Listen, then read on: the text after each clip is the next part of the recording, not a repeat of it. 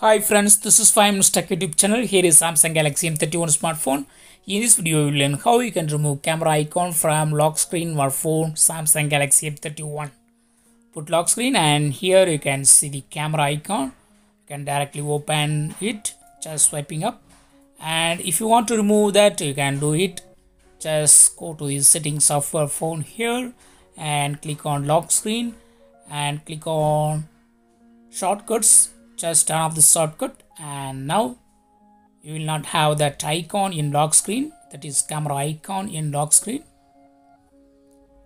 And again go to the settings and click on lock screen, and if you turn on shortcuts it will be visible there. You can also just disable left shortcut or right shortcut. This is right shortcut. In the right side camera will be there and you can choose any other. Now I have selected Play Store.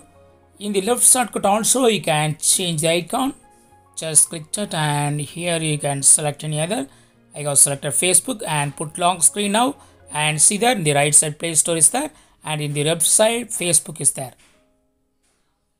So in this way you can also replace the camera icon in the lock screen, and go to the settings and click on lock screen and turn off shortcuts. If you totally want to disable, just turn off, otherwise you can change it. You can also use floating buttons here. This three dots is floating button. Just if you long press it, icons will be displayed. That's all friends, bye.